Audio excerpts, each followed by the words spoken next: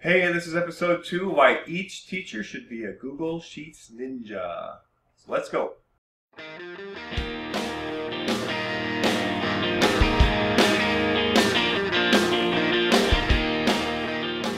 So here's a simple blank spreadsheet, and these cells can do a lot of amazing things if you start knowing what you're doing. If you want to put a date in here, for example, November 12th, 1955, it can recognize that date as well as start putting subsequent dates in just by clicking and dragging it down. If November 12th, 1955 was a Monday, I can take that Monday, drag it down, and know that's the next day around. Or, for example, if you type January in there, the cells are smart enough to know to autofill down and fill in the rest. You can start to fill in really interesting things. So if you are filling out a spreadsheet of whatever data you have,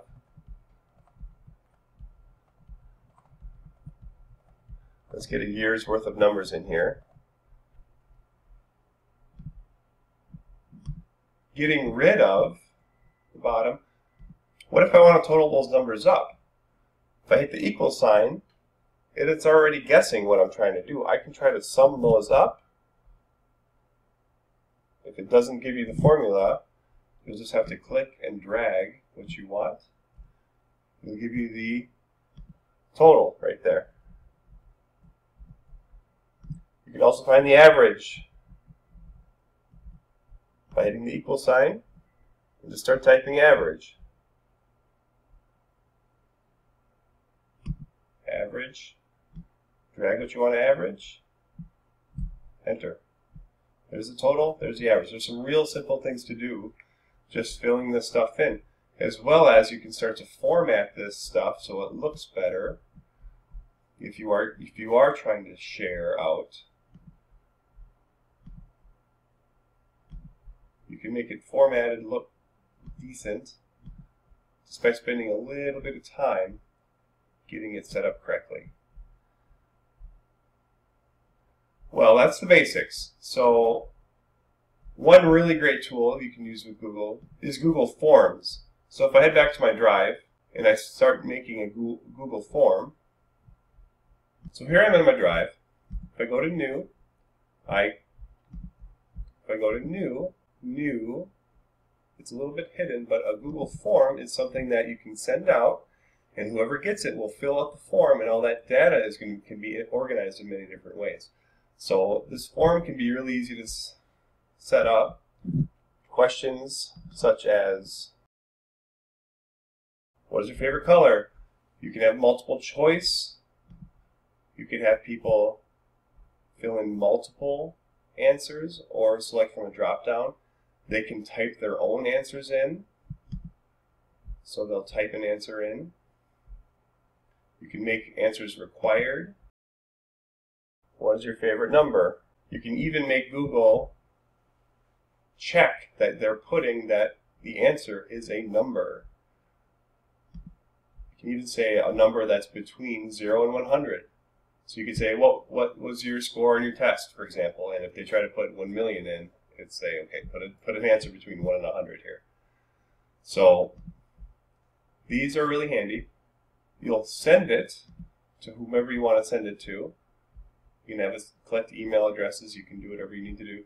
But what that form will look like when they get it is really simple.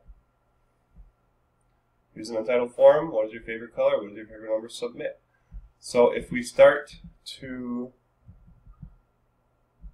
put an answer in here and submit it, now this form is going to start collecting responses. So over here we set up our questions. Over here we're getting our responses. And depending on how your questions are set up, if you have multiple choice questions, you can start seeing pie charts show up here. You'll start seeing line graphs. You'll start seeing all sorts of graphing show up here. That's a really quick way to see what your answers look like. You'll see individual answers to your question. if you want, and you can have this sent to a spreadsheet. So creating a new spreadsheet with all of the answers to this form where you can do something with it. So if you're setting up a movie day in your classroom and you want the kids to pick the movies, you can put the movies, all right, what's your first choice, what's your second choice? Kids' names will be here. Their first choice will be here. You can just sort the sheets by their first choice, take as many as you want, and then start looking at the second choices and moving them around. It's a very handy way to be collecting. The last thing you might want to know is that over here in the form, after you send it out, if you send this to all of your students, it'll start to tell you who has not responded. And so right here in the summary, it'll say, okay, these people responded, and then down at the bottom you can email those people who haven't responded yet. Pretty powerful when you can say, five you haven't responded yet, here are your names. Get it done. And it's a really quick way to get it going and collect that information that you want to collect. So that's basic ways to use Google Forms. Let's look at some advanced ways. So if we go back to this basic form, if we go back to this basic sheet, and we look at the add-ons here, there are different things that you can do with these sheets. For example, Yet Another Mail Merge is a mail merging program that you can use to send emails that have whatever information you have out. So if you've got a Google form, or if you have all of your student emails in a roster on here, you can start to email it out using these add-ons. I'm not going to go in depth on how to actually send this right now, but if you go to your add-ons tab, go to Get Add-ons, they have videos right there showing you how to set up Yet Another Mail Merge. In short, what you'll need to do is go to your Gmail account. You'll set up a draft that has different tags in it, and then the information will fill in where those tags are from those drafts.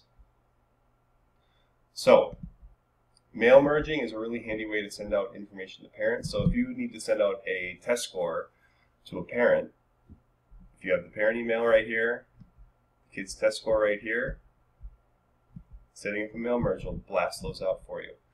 The last thing you can do is an add-on called Autocrat. This is kind of like mail merge. It can email out, but it can do more in that it will create documents based on what you have set up in here. So if I set up units like this, unit 1. So here are my units. Inside of those units there are standards. So here's standard 1. Maybe there's a benchmark for all 17 of those units that I'm going to. Really quickly I can set up a Yet Another Mail or Autocrat, and it will take and make a document for each one of them. So first thing I should do is put units up at the top, standard, and benchmark, just for examples. Autocrat's very handy, but it's a little bit confusing to use at first. To set it up, you'll set up a Google Doc that has the tags in it that you need. So all the formatting that you want needs to be in this document. So obviously you can have all sorts of pictures, you can have all sorts of formatting, but maybe just really large, it's going to say Unit 1.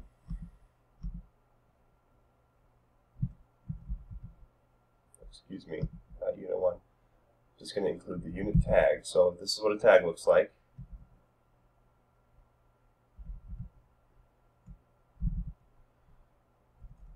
Underneath, smaller, I'm going to have the standards written right here, and the benchmark.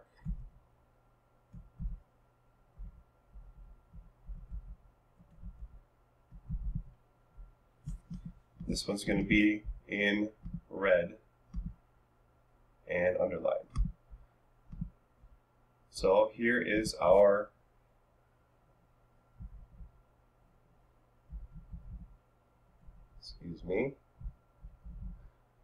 here's our template. So if we're going to set up a mail merge, and to create 17 documents based on the one I just made, I need AutoCrat installed. It takes a moment to load. But once you get this job set up, it'll run even if you add 18, 19, 20, 21. So this is my unit packet job.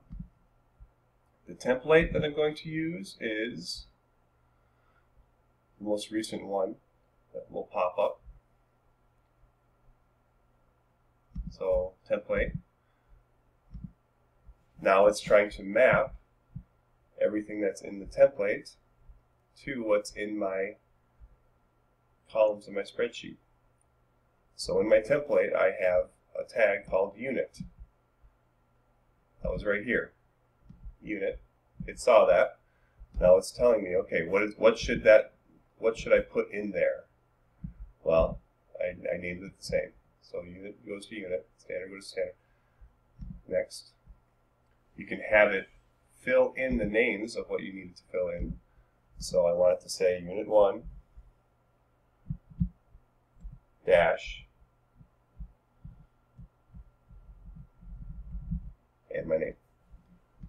You can have it output PDFs or Google Docs. Similarly, you can have it put all of these into one giant document, kind of like if you were making a label, it would put them all lined up in one document. This is very handy if you're doing that. I'm going to output separate documents. It's going to go into my example folder. Next, you can have it not run on certain things. So if I put something over here that says I can tell it, well, make sure that this column is not empty. But I'm not going to have that go right now. You can use it to email these documents that come out. So we use this as a way to send missing work assignments and low grade announcements to parents. It says, check this document to see what classes you're doing poorly in. It's very, very handy. So you'll need to have your email addresses in a column. So put those email addresses right here. Put in a subject there. You can have the student name in there if that's a tag. In this case, I'm not going to share the document. So this is set up. Once you get good at setting these up, they get much easier and you can save a lot of time. So I'm going to run this. It's going to take this template and start feeding that information into it and making new documents as it goes along. So the 17 rows will be merged. I'm going to pause it until it's done. We're almost to the end. You can see in the background it's telling you what is going on. It's giving you a link to each one of those documents that is creating. It's over here. It'll tell you if it's been emailed, if it's been sent. It's got the identification numbers. It's got the URL. If I go back to my example folder, I will see that there are 17 brand new documents in here that I just created. So I set the name to be my unit name and then my name. I cranked out 17 documents just now. If I click inside of one, you'll see that the information from the columns was fed into the document. 13, standard 15, measurement 13. That matches what I had right here. Very handy tool. So learning how to use Google Sheets is definitely worth it as a teacher. I would highly recommend that everyone get good at this, practice it. The more you learn, the easier it is and the faster you can do more. So, why did I make these videos? This video is a part of my Puzzle Should Create project. The idea is to help teachers become better teachers so that they can use their time to help kids create more.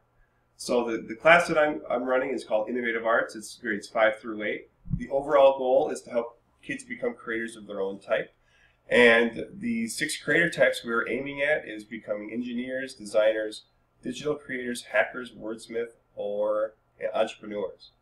And so after a kid gets used to how to puzzle and shift and create, they're going to dive into one of those creator types and try to become and think like that kind of creator without anyone telling them specifically what to do, but lots of help along the way and lots of resources that they can use that hopefully they're choosing to use.